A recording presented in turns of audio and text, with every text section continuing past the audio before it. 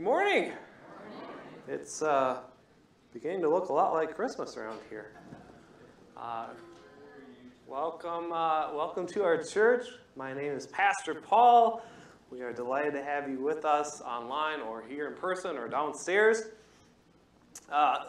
If you haven't picked up on all the decorations around here, Nancy Hatfield has been working hard on all that. All week long she was here working on that, so please give her a thank you for all her hard work and diligence on that. Yeah, she did great. And I found out from her, maybe somebody else had told me this before too, but I found out that those ornaments on that little tree over there are handmade by Janet Slemson.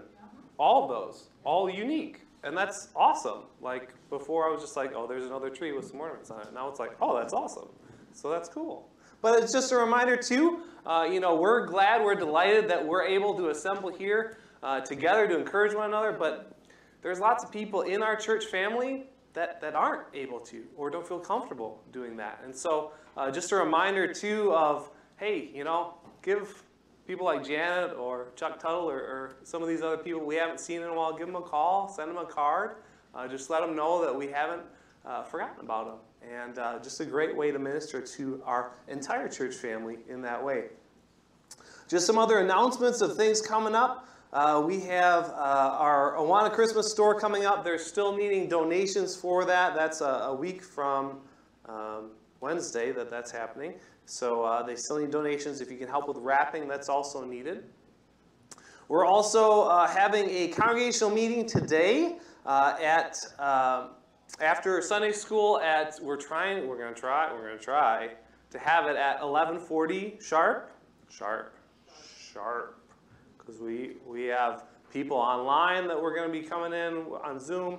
We have people that need to get to other places. We want to have a meeting before people get hangry and all that, right? So parents, if you could help us out, if you have kids in the Sunday school wing, if you could promptly, after Sunday school ends, or 11:30, whichever comes first, if you could go and get your kids so that you can free up those teachers to be able to come and join the meeting.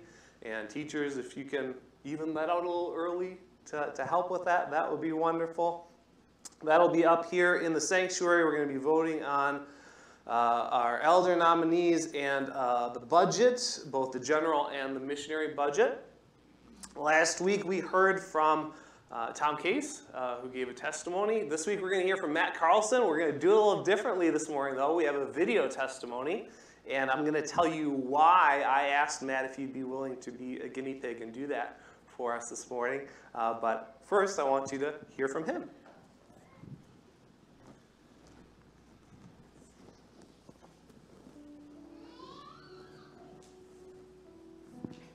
I was raised in a Christian home. Even when I was really young, I prayed the sinner's prayer as a young child. But there was really no change in my life at all. I moved away from God. I had no desire for His Word or even Him at all. And as I got into my teen years, I dove deeper into sin. I would attend church on Sundays, but I would live the way I wanted to during the week. It was really no change that the Bible says you're supposed to have in your life when you become a true Christian. When I was a little bit older, I was listening to a message late at night about asking if you're a true Christian. And the Holy Spirit started working on me right there because I was convicted that I was a false convert. I did not see my sin for what it truly was. I thought that just by what I had done in praying the prayer that I was a Christian.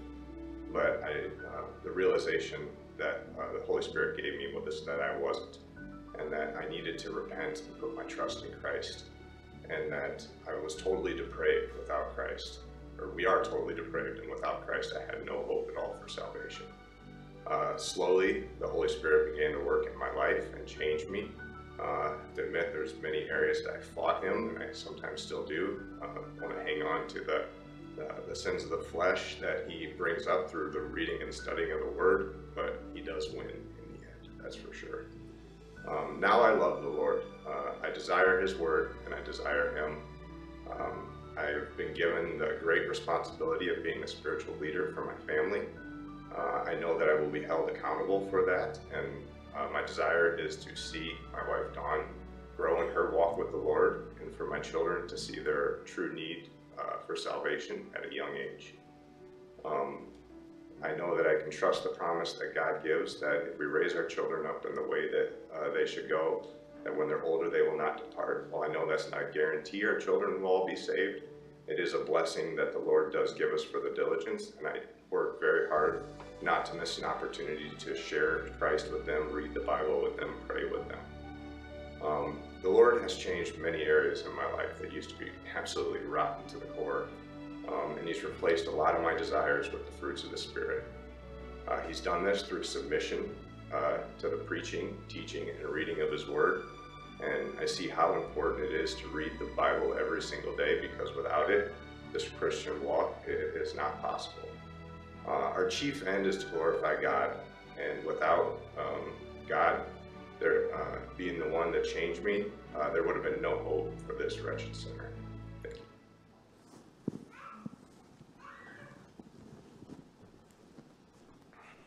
All right, so thank you, Matt, for being willing to do that. I asked him if he'd be willing to do it in that format, in that way, because we have a tremendous opportunity coming up in just a couple months. In February, it's our 50th anniversary as a church in the EFCA. And so we have a tremendous opportunity to give thanks, to reflect, to praise God for His faithfulness through the years. And one of the ideas that we've had for that is to have different testimonies that we can put on a video that we can share with the congregation of, okay, how has God been faithful?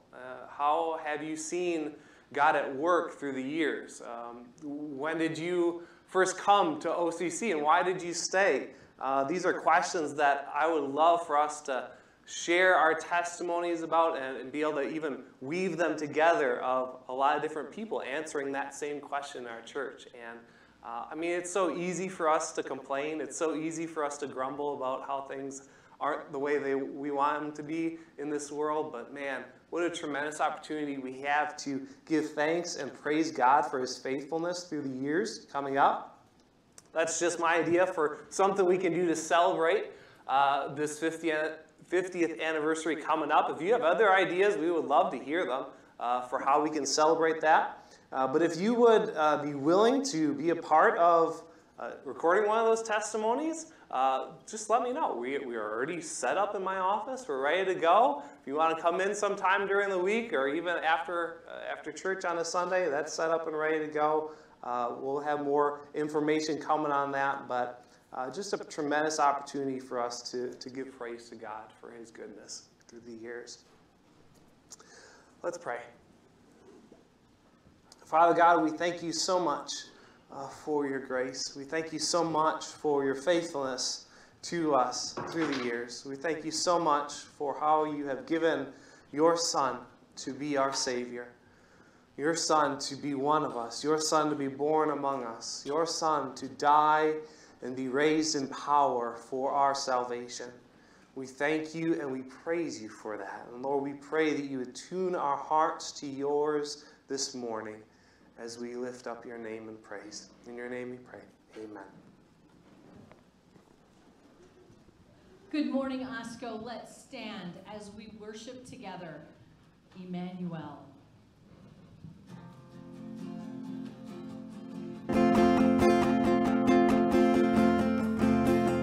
Angels from the realms of glory, with Your flag o'er all the earth, He who sang creation's story, now proclaim Messiah's birth. Come and worship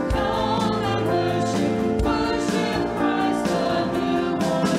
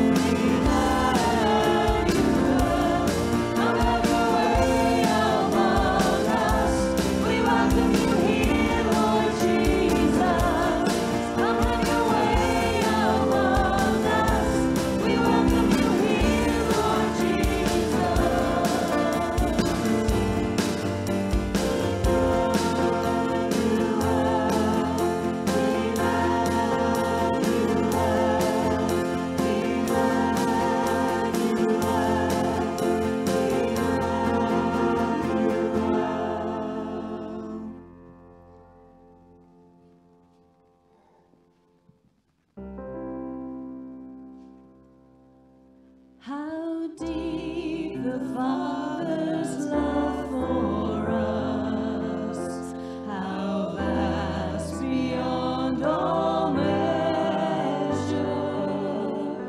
that He should give His only Son to make a righteous treasure.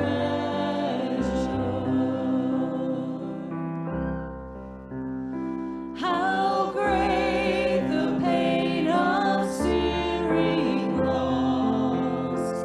The Father turns His face away, as wounds which mar the chosen one bring many sons to glory.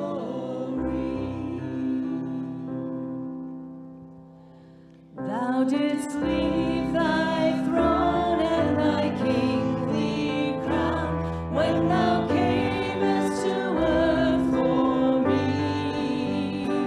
But in Bethlehem's home was there found no room for thy holy nativity. Oh, come to thy heart, Lord Jesus, let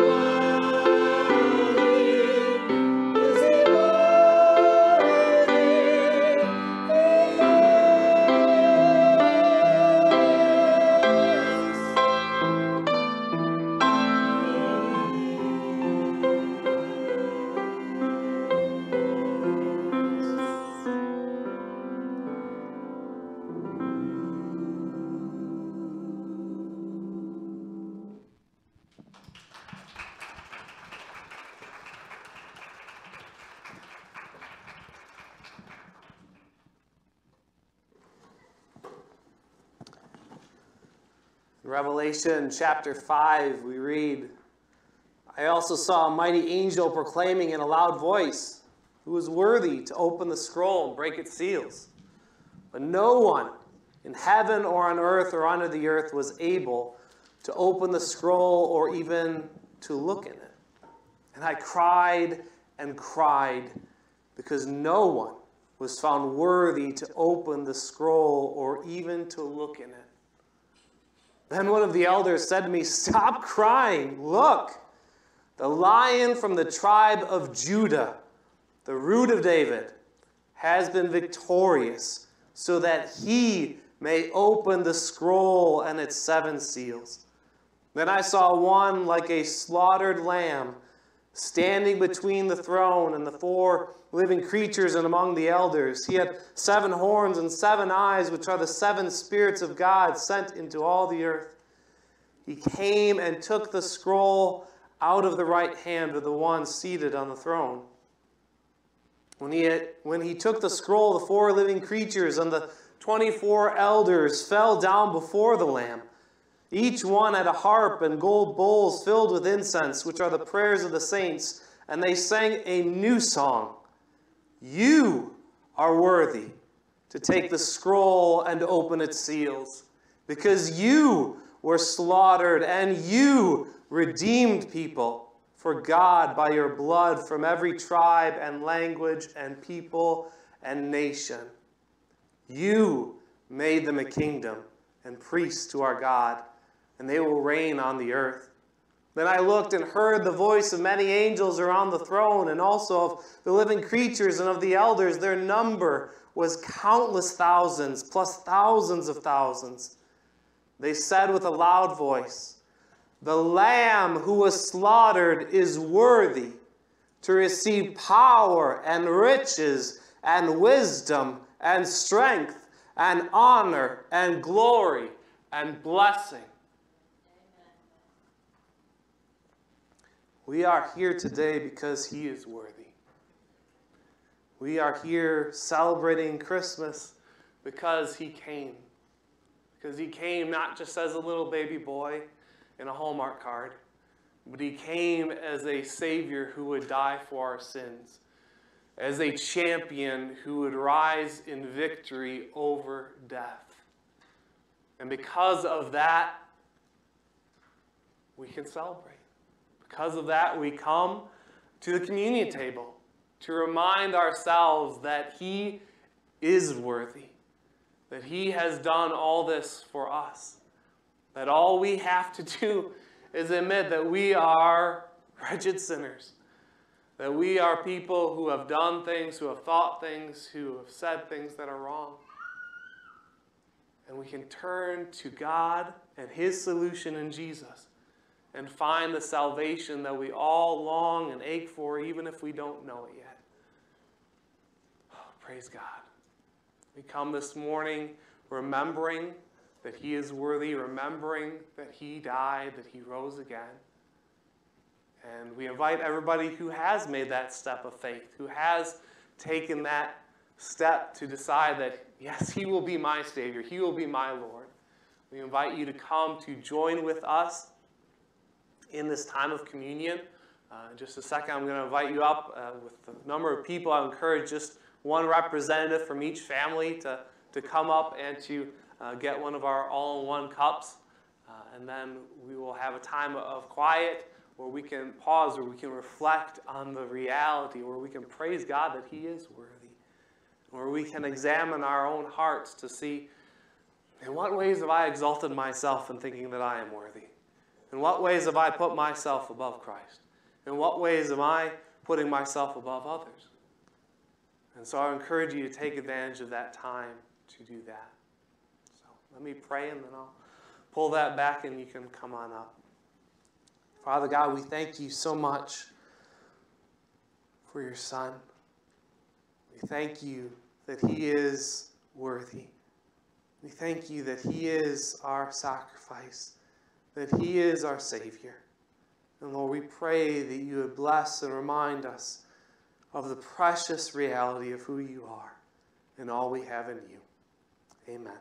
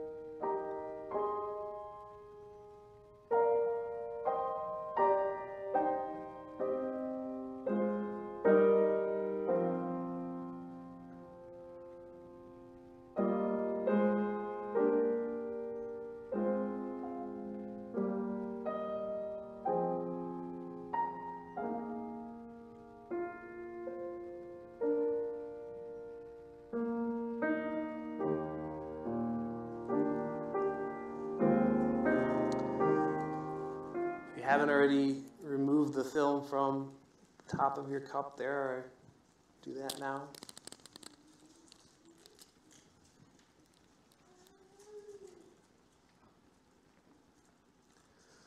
The Apostle Paul writes for us in 1 Corinthians chapter 11, "What I received from the Lord, I also passed on to you. On the night when he was betrayed, the Lord Jesus took bread, gave thanks, broke it, and said, 'This is my body, which is for you. Do this in remembrance of me.'"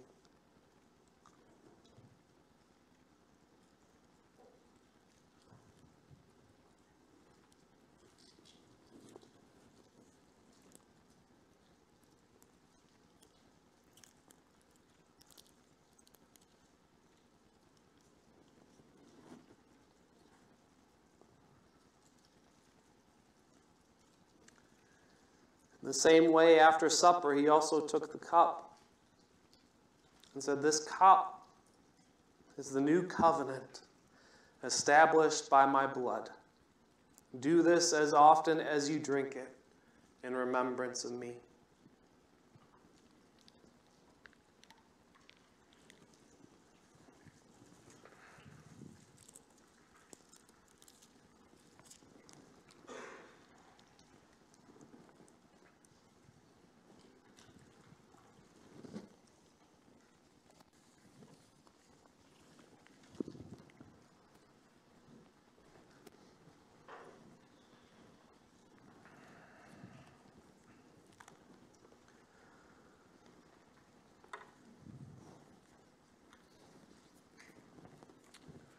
Please join me in prayer once again.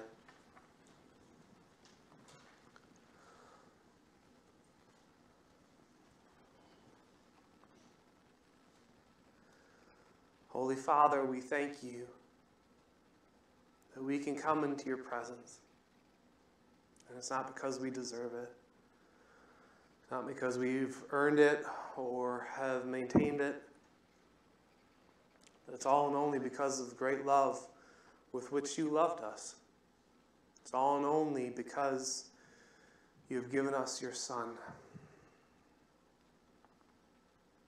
Lord, I pray that you would help us this morning. You would break us free from being turned in on self. You would break us free from the patterns of destruction and strife that this world has taught us. Pray that you would help us to once again see, to behold in holy wonder your great plan. Lord, if there are any here that do not know you, who have not received you, that they would today. If there are any here that have wandered, that they would come home to you today. And if there are any here who think they don't need this message, that you would remind all of us that we do. Thank you for your word and your wonderful plan. In your name we pray. Amen. It's amazing the amount of planning and work and expertise that go into producing things that we regularly take for granted. We travel to the big city, we see a skyscraper towering above everything else, and we say, wow, that's tall, right? But how often do we pause to think about how many men and women work to build that using all sorts of machines and tools? How many hours went into that? How much energy and effort and materials to build that building that towers over the city and that doesn't just fall over randomly? Or we take a trip and fly in a plane and we might think, well, I'm glad this hunk of metal actually stays up here and flies. But how often do we pause to think of the precision that the aircraft manufacturers have to use as they build these planes? There's no, well, that's good enough. Good enough means it won't take off or it'll fall out of the sky. We don't think even about the countless hours and days and failed attempt after failed attempt after failed attempt until those Wright brothers finally figured out that it took just to figure out how to fly and get up there, how to not fall like a rock out of the sky. Or we think of even the ships made for the Navy. We look at them and we say, well, there's a ship, there's a boat, there's a vessel. But how often do we think about how much planning and work went into that to make sure it can withstand wind and storm and sea, to make sure it can carry all that it needs to carry, to make sure it can still operate in waters that are only so deep? Their plans, the specifications have to be just right. It's amazing the amount of planning and work and expertise that go into producing things we regularly take for granted. We see it and we think, well, it's a tall building, that's a plane, that's a ship. Instead of stepping back and saying, wow. And I think the same thing can happen when it comes to God's plan of salvation. We stand at the end of the stream. We have the complete revealed Word of God, Old and New Testaments. Christ has already come and fulfilled so much of what was prophesied. Our redemption is already a done deal. He died on the cross, was raised from the dead. But how often do we pause and give thanks for the wonderful, the beautiful, the amazing plan of God through the ages and centuries and generations that went into us being able to receive this salvation? That went into sovereignly, flawlessly guiding all these things according to His perfect plan of wisdom and love. And so this morning I'd like to do that, to look back, even all the way back to the beginning, and see and appreciate and rejoice in these things. We are in the midst of our Advent sermon series I've entitled Splinters of Great News. We are using this unique nativity set and its different pieces to talk about different parts, different aspects, different splinters of the good news that Jesus has come. And so last week we looked at the baby piece and used it as a springboard to talk about the virgin birth, why it matters, what difference it should make in our life. And this week we're going to take that bigger piece, that on its side, it's where the baby, it's the setting for the baby, but flip it up, and it's, of course, the cross. Turn it right side up, and there you have the cross. But more than just talking about the cross, I want to talk about this little notch down here and what it reminds me of, and I hope what it will remind you of when we talk about it. It reminds me of the first announcement of Christmas. If somebody were to ask you, when was Christmas first announced, what would you say? Maybe you'd think of the angels announcing it to the shepherds in the field, or the star in the sky that the wise men followed. Maybe you'd think, well, no, the angel came to Mary before all of that and announced what was going to happen. But maybe then you'd think, well, there's prophecies. Isaiah spoke of a virgin birth. The child would be born, a son would be given, who would be called Wonderful Counselor, Mighty God, Everlasting Father, Prince of Peace.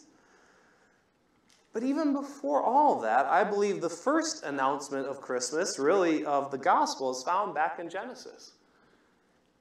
Even at the almost beginning of it. As we're going to see this morning, even from the very start of our sin, God had a plan to win us back. I invite you to turn with me to the beginning of your Bibles, to Genesis 3. We're going to be zeroing in specifically on Genesis 3, verse 15, which is known as the Proto-Evangelium, the first gospel, the first hint of all that was to come in the unfolding drama of redemption, the very first gospel sermon that was ever preached on earth. And even though they did not and could not have fully understood what these words would one day mean, this is the first, the only promise of hope that Adam and Eve and their children and many generations' children after them had to cling to for a very, very long time. Here in Genesis 3, even with the fall and judgment and curses, is the first seed of hope that would eventually lead us all the way to Christ. Everything else in the Bible flows from these words. As an acorn has the mighty oak in it, so these words contain the whole plan of salvation, the first announcement of Christmas that was coming. The great English preacher Charles Simeon called this verse the sum and summary of the whole Bible. Again, as we'll see, even from the very start of our sin, God had a plan to win us back. But before we get to verse 15, what is the context here? What led up to this moment and this verse? Obviously, this takes place near the beginning of human history, of all of history in planet Earth, of the universe. Genesis 1, God creates everything, and everything is good. See that over and over again. Genesis 2, God goes into more detail about how he created the first man and woman, Adam and Eve, in his image and put them in his paradise in Eden.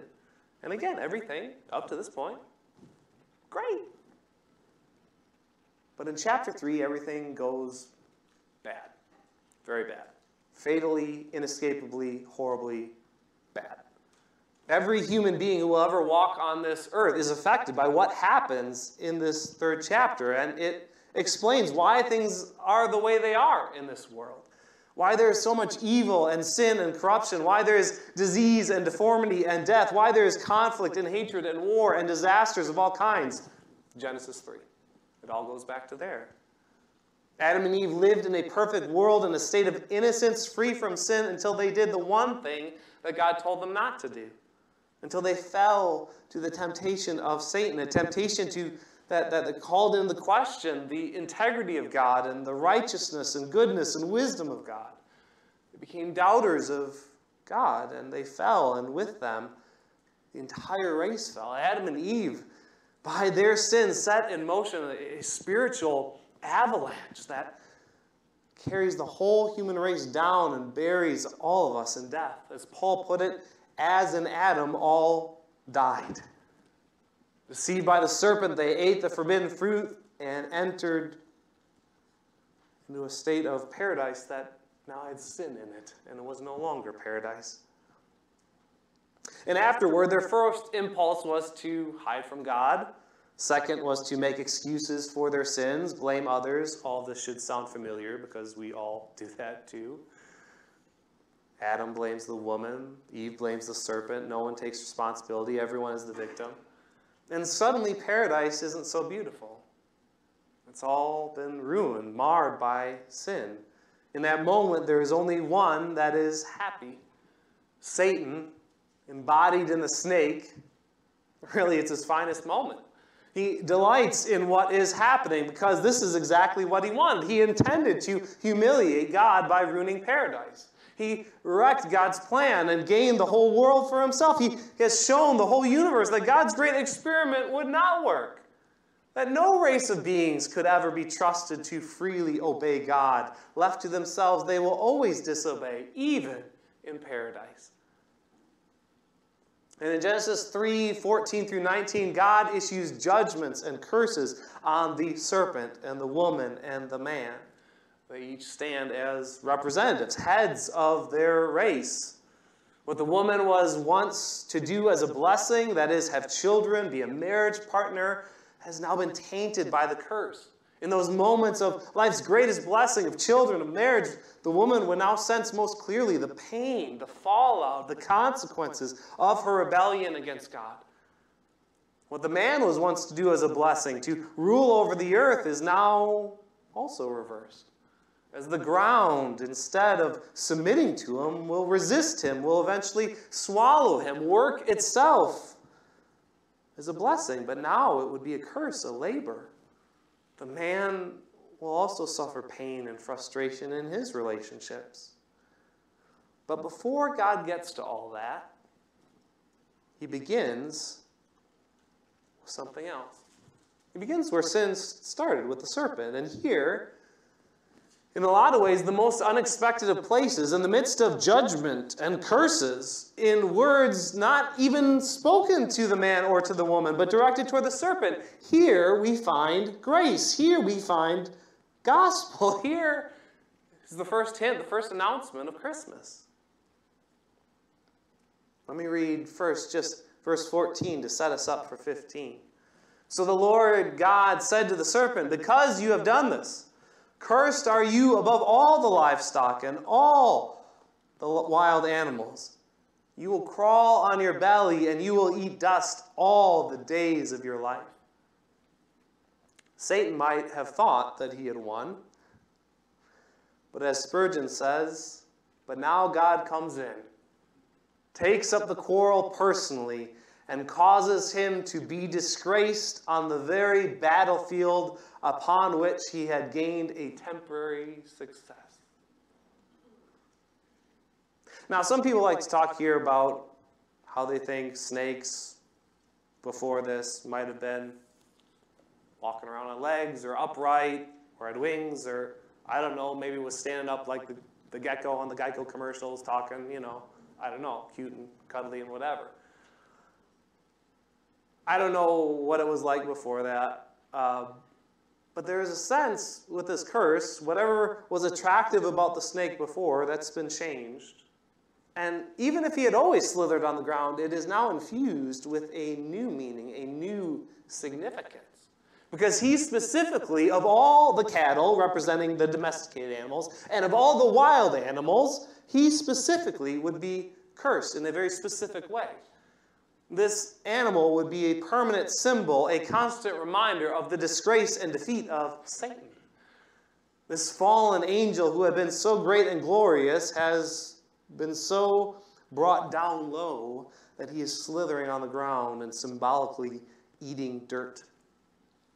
Anybody ever ate dirt back when they were a kid? Probably have photos of some of our kids eating dirt or sand at the beach or whatever else. But licking dust in the Old Testament was an expression of total defeat. And so every slithering, dust-eating snake is a symbol of the crushing curse of God and the judgment that has come on Satan. Snakes are a constant reminder to everyone that Satan is a defeated enemy. And this is a curse, by the way, that will never be removed. Isaiah 65, we get a glimpse at the millennial kingdom, a future time when Christ establishes his kingdom on earth. And what do we read in Isaiah 65:25?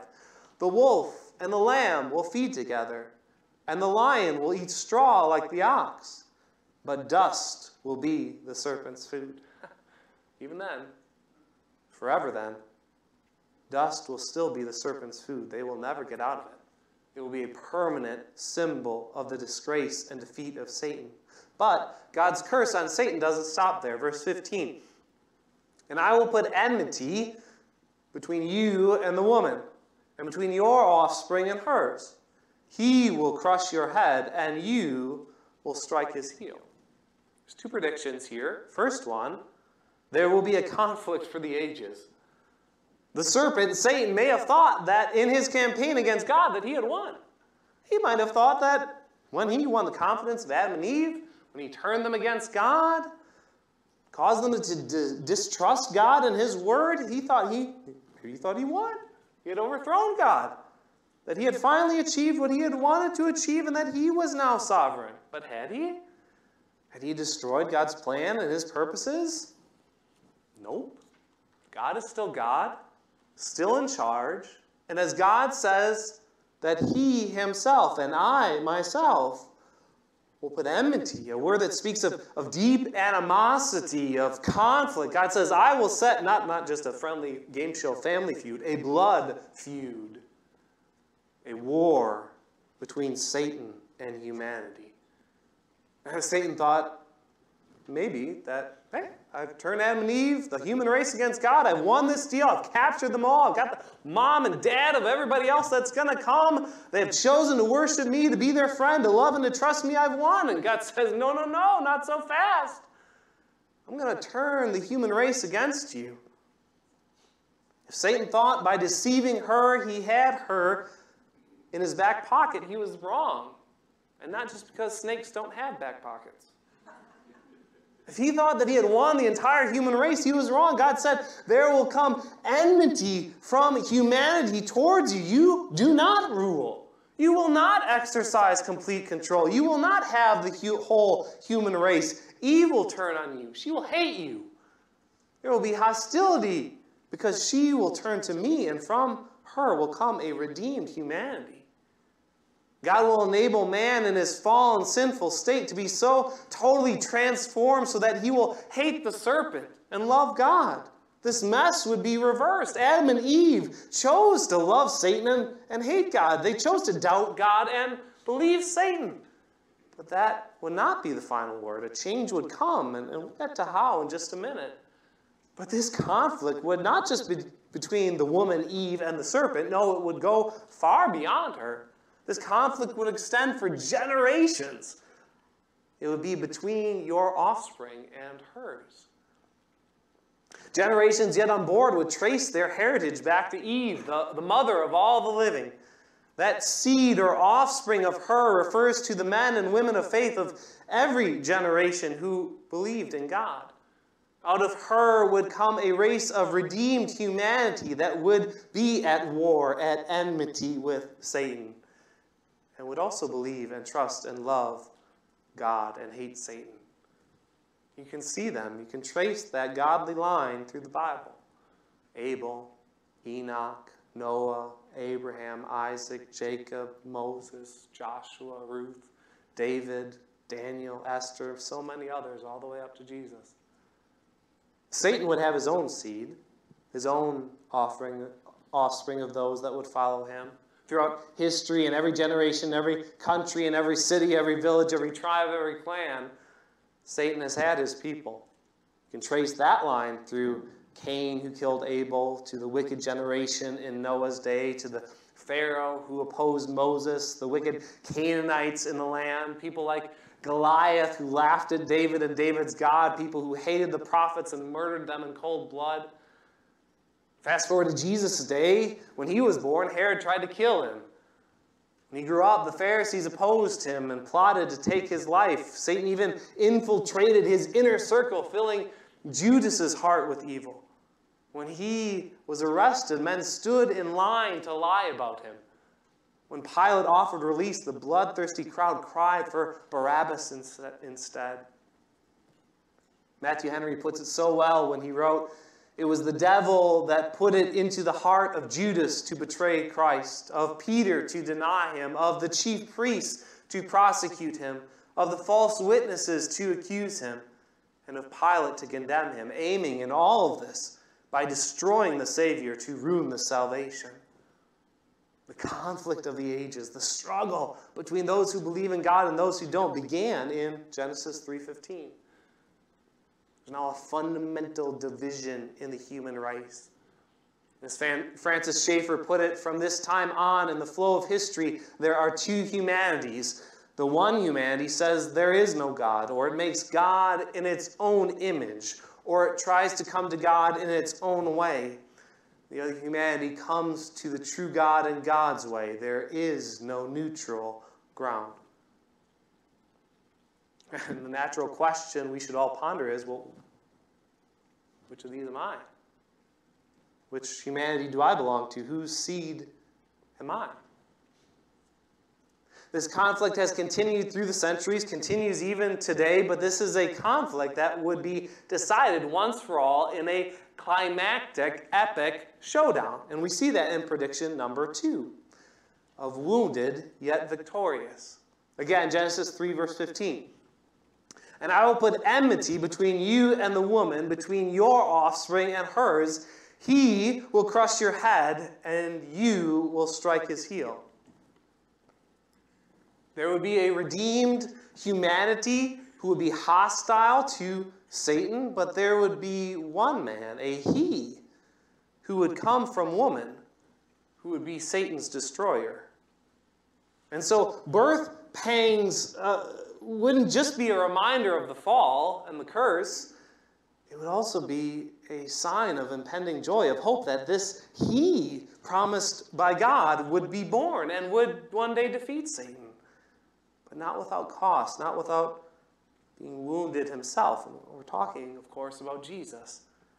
Notice there are 2 wounds in this conflict, but it makes all the difference in the world where they are located. Satan would strike his heel.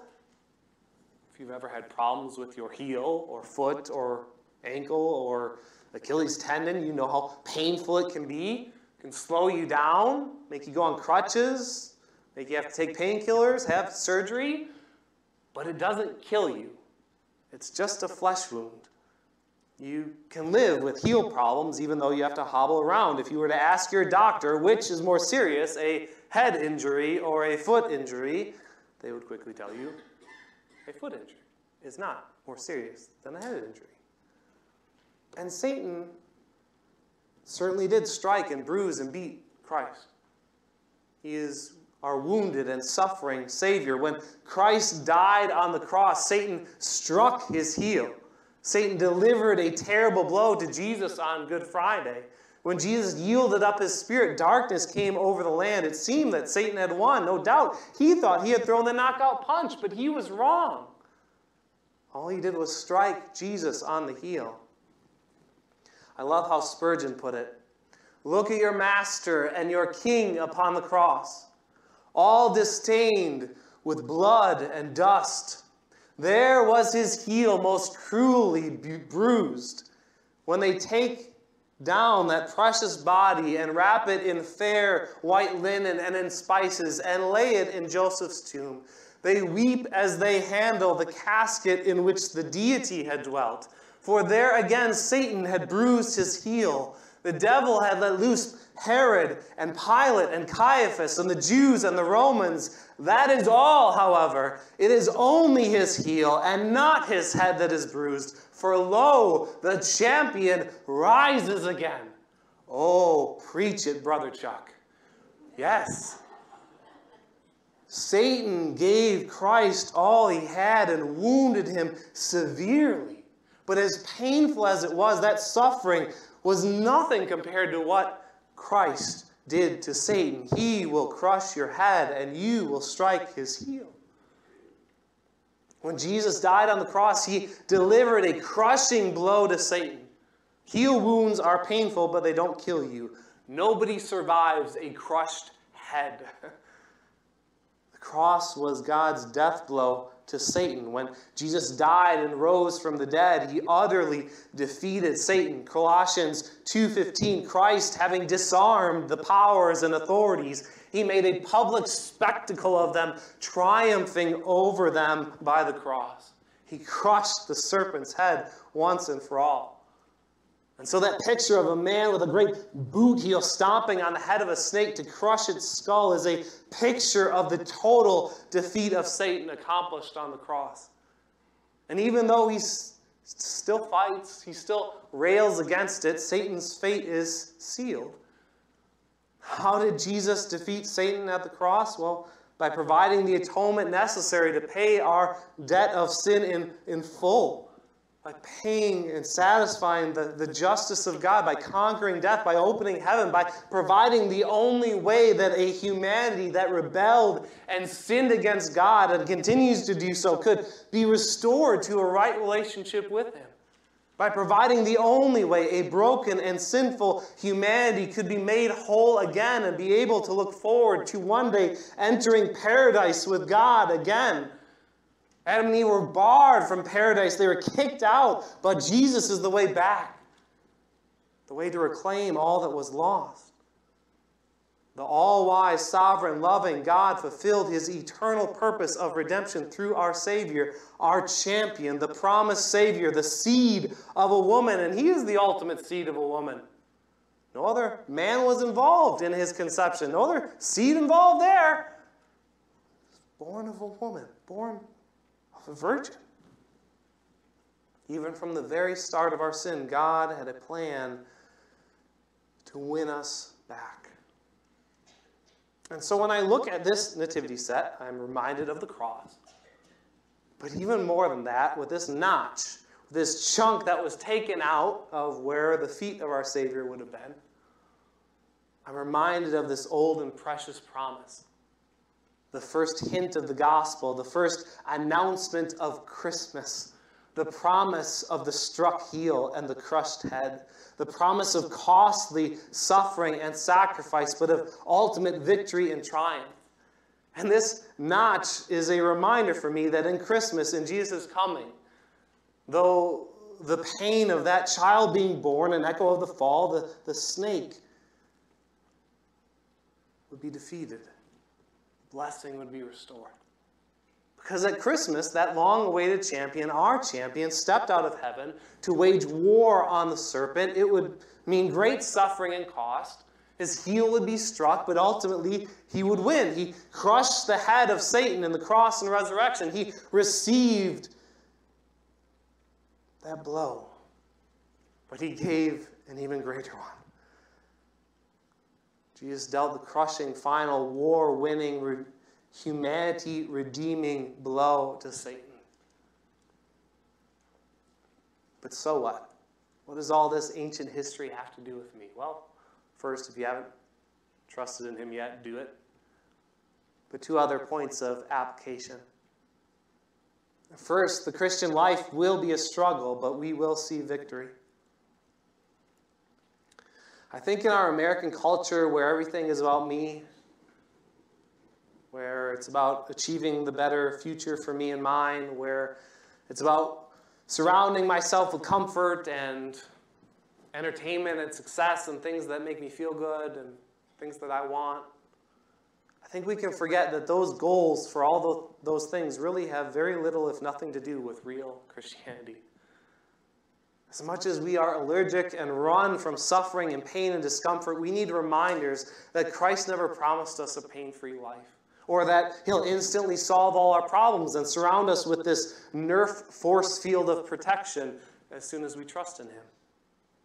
No, quite the opposite. He said the way of following him would be the way of cost, of sacrifice, of being estranged from this world and its ways, of being tempted and tried and yet remaining faithful to him through it all. You know, the Christian life is not easy. It's a struggle. Struggle implies sweat and effort and difficulty. That's why Paul uses images of running, of laboring, of fighting. Christian life isn't easy. It's hard work that demands your full commitment, full engagement of your everything. We are locked in a struggle until the day we die with temptation, with Satan, with this world, with our own sinful and selfish heart. Sometimes we'll win that battle. Sometimes we'll not win that battle. But don't get discouraged, because the Christian life isn't easy. It's not supposed to be. We're at war. Life is hard. Times are difficult. The enemy attacks on every side, and we won't engage in all this without being wounded in the conflict. If God put his own son through all that he did, how are we going to escape the wounds of life? If Christ suffered in doing God's will, so will we. We will all struggle hard in this life, and in struggling, we'll be wounded. We'll stumble, we'll fall, we'll get discouraged, we'll feel defeated. But friends, don't give up. Don't give in. Because yes, we will struggle, we will be wounded too. But in the end, because of Christ, we will see victory. He secured it on the cross. It's already been done. He's already dealt Satan a death blow. This is a victory we share in, and we will even participate in. Yes, Christ has triumphed over all the powers of evil, trampled them underfoot, but one day, friends, and oh my goodness, this is wonderful. One day, so will we. And if you don't believe me, you can turn to or jot down Romans 16:20. Romans 16:20. The peace of God will soon crush Satan under your feet. Same language. And we expect it to say under Christ's feet, don't we? But it doesn't. The peace of God will soon crush Satan under your feet. We get to be a part of doing that. I can't wait to do that. We are not on the losing team. We will have the final victory over Satan, and it's a victory that won't just be something that's distant from us or abstract from us or that we read about and say, oh, that's great. No, we will participate in that triumph. One day the body of Christ, with Christ as our exalted head, will once again destroy Satan forever and evil forever. We will trample him underfoot. We will get to do that. He will receive his due, his payback for every lie and false promise we fell for every temptation that destroyed us, for every sin that tortured us. Can't wait. So stand and fight. There's no victory without struggle and wounding and pain. Persevere, struggle on until the day of final victory. One more Spurgeon quote. Let us resist the devil always with this belief that he has received a broken head. Let us do this bravely and tell him to his teeth that we are not afraid of him. Tell him to recollect his bruised head, which he tries to cover with a crown of pride. We know him and see the deadly wound he bears. His power is gone. He is fighting a lost battle. He is contending against omnipotence. Therefore, brethren, be ye steadfast in resisting the evil one, being strong in faith, giving glory to God. Second application point.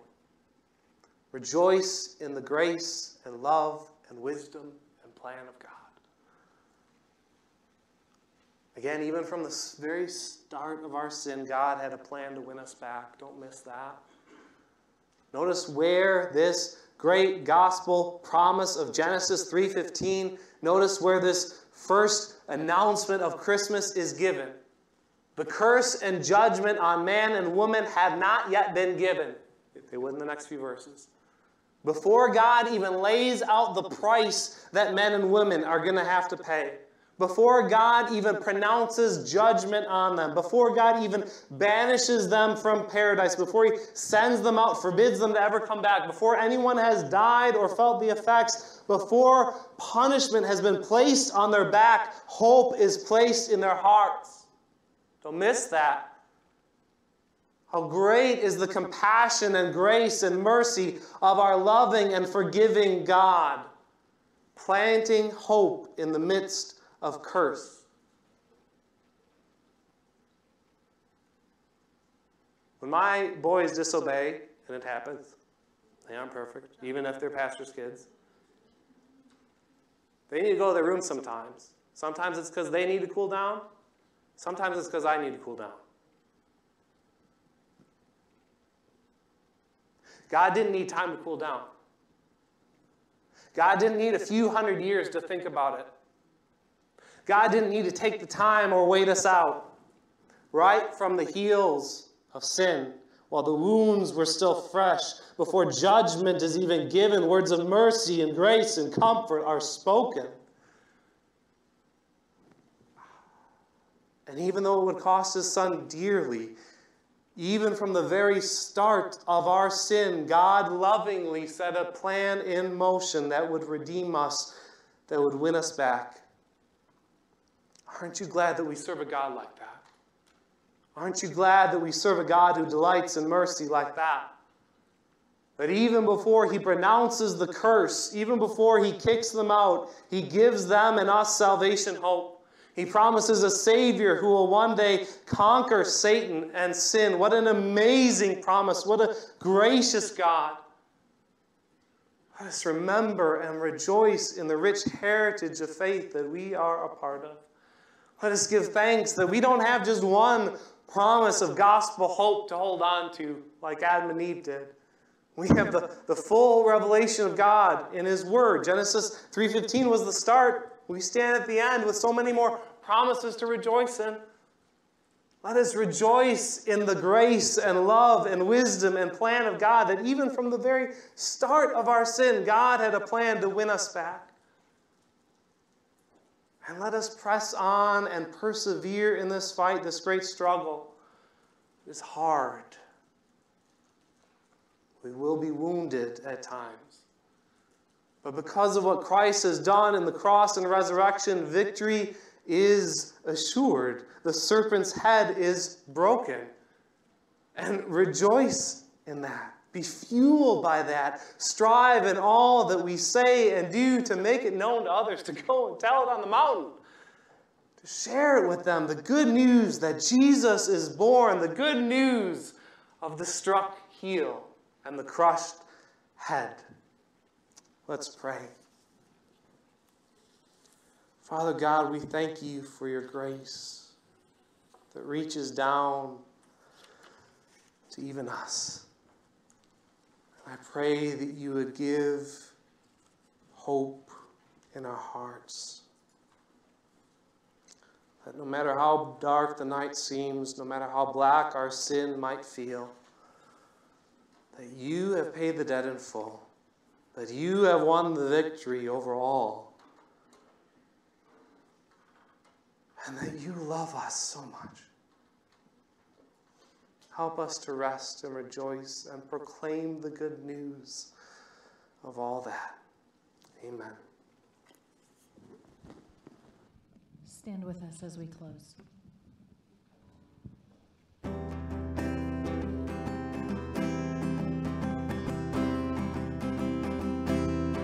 Go, tell it on the mountain, over the hills and everywhere. Go, tell it on the mountain, that Jesus Christ is born. While shepherds kept their watching, or silent flocks by night, behold, throughout the heavens there shone a holy light. Go, tell it on the mountain, over the hills and everywhere. Go, tell it on the mountain, that Jesus Christ is born. The shepherds fear and tremble when low above the earth rang out the angels' chorus that hailed the Savior's birth. Go, tell it on the mountain, over the hills and everywhere. Go, tell it on the mountain, that Jesus Christ is born. Down in a lowly manger, the humble Christ was born. But God sent us salvation, that blessed Christmas morn. 1, 2, 3, 4, go, tell it on the mountain, over the hills and everywhere. Go, tell it on the mountain, that Jesus Christ is born. Go, tell it on the mountain, over the hills and everywhere. Go, tell it on the mountain, that Jesus Christ is born. That Jesus Christ is born. One more. That Jesus Christ is born.